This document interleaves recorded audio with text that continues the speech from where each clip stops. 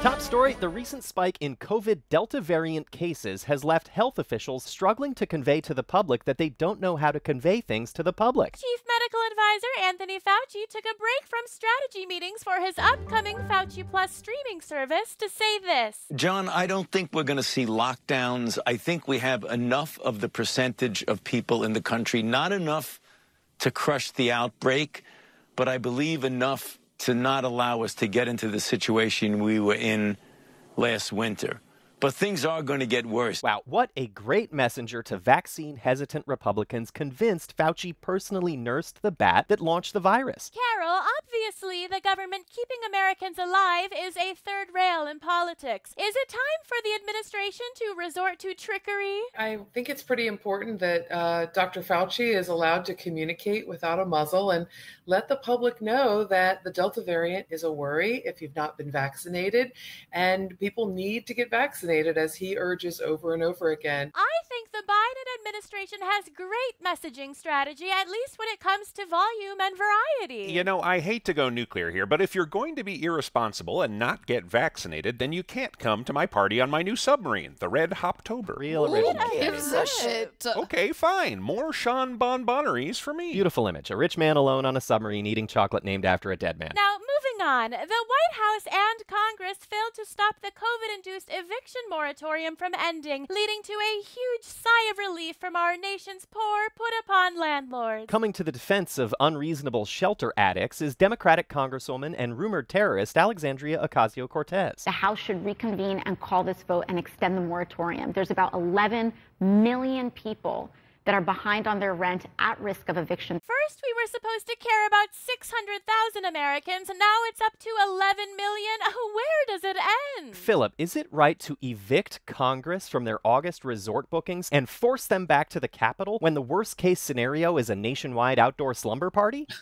You know, you're smart to raise that question. Goddamn right. A member of Congress, Cori Bush, a freshman Democrat elected out of Missouri, who was homeless before she became a politician, who's been sleeping out on the steps of the Capitol the last few days, trying to draw attention to this. And she is saying, shame on Congress for taking that recess in August. They should be getting back here and working until that eviction moratorium is extended. Well, I hope this push is what convinces these 11 million people to finally buy a place. Absolutely. And let's not forget that eviction is an extremely effective punishment for people who are guilty of being children. You know, thankfully, all the rent relief money that states failed to distribute can now go to the sheriffs processing these evictions. A lot of these renters have dogs, and that requires a lot of bullets. Oh, this eviction thing is not a problem. American back seats are the most comfortable in the world. Moving on, time to grab your sunscreen and have the Cabana Boys slather it on your disgusting back, because former President Barack Obama is hosting a 60th birthday party for nearly 500 host organisms on Martha's Vineyard. Here's White House Press Secretary Jen Psaki winning gold in the 2021 mental gymnastics. Is President Obama setting the wrong example about how serious COVID-19 is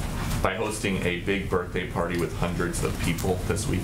Well, I would certainly refer you to the team who is working for my former boss to give you more specifics of what the protocols are in place. But I would note first that former President Obama has been a huge advocate of individuals getting vaccinated.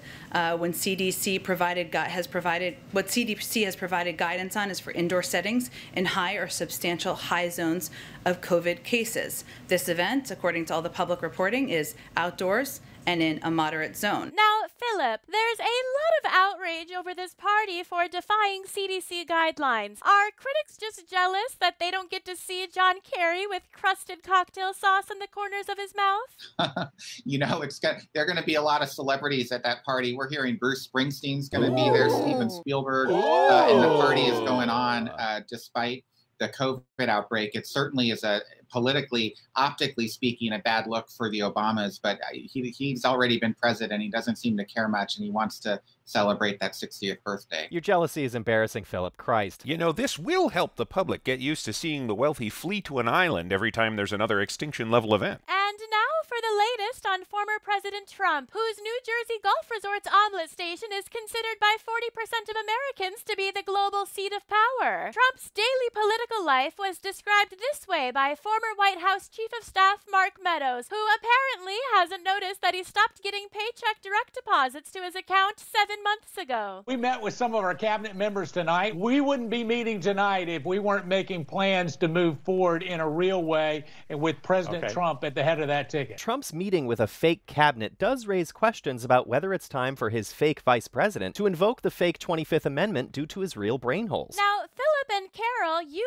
are the #1 New York Times best-selling authors of I Alone Can Fix It, Donald J. Trump's catastrophic final year, in stores now. Now, do you two believe Trump will ever stop running for president? And if he does, what will that mean for Rudy Giuliani's ability to pay his liver specialist bills?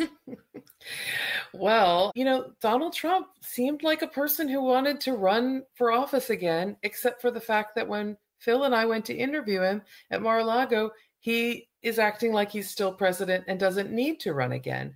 When he comes out on the patio, all of his guests greet him with a standing ovation, and they play Hail to the Chief. It's hard to know if he's still president in his mind and in the mind of others, or if he's still running. Now, back in mid-November, Trump installed a number of loyalists at the Pentagon. Please reassure our viewers that Trump's actions were just part of a military exercise, testing what we'd do if he did that like he did. It actually wasn't an exercise. It really happened. He installed a lot of people that made the actual leaders of the Pentagon, who'd actually been to battle, been to combat, very nervous. They started to think that some of those loyalists might be trying to get their hands on the guns, trying to get their hands on the sort of levers of power and help Trump stay in office. It was actually quite serious and chilling time. I'm still skeptical. If a coup did involve our military, it'd probably get bogged down in Washington for 20 years before they surrender the Air and Space Museum to the Taliban.